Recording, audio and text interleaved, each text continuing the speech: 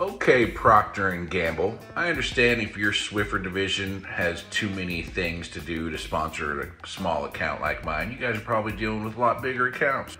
So I figured I'd put you on blast because I have to go multiple times a week to get Swiffers, and when I do go to our food deserts to buy your overpriced products, the seal is pretty much broken on every single one of your packaging. Swiffer juice is gone by the time we get it. So we get these like half humid, half dry strips that we have to add our own solution to. Just wanted to let you know that the people handling it don't really care about your product. They're not very motivated to handle your product with care for some reason.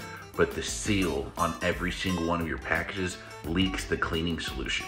So we get these kind of quasi-dry sheets. There's not enough cleaning lubricant to get like things going, you know? Maybe you guys need some lube. For us out here in these food deserts, you know, when our dogs are dying, at least we'd like Swiffer sheets to have cleaning solutions so we can clean the floors, you know, while we spend percentages of our income on your cleaning products that are inferior and improperly packaged. The people who are actually packaging your product, unfortunately, they skipped a couple steps. Leaks out of every single container that you guys ship out. There's a bunch of humid, semi-dry sheets that like scrape across the ground when we're trying to clean. But it's just kind of frustrating. While our dogs are dying, we're overspending on these products that are subpar. Just this huge company just raking in tons of money, and you probably don't even pay taxes. So I shook every single one at this Dollar General. None of them had liquid.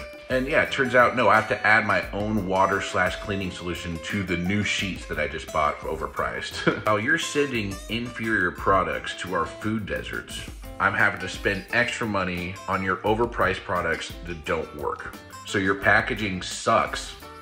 We're in food deserts. You're overcharging us, and my dog's dying. So cool.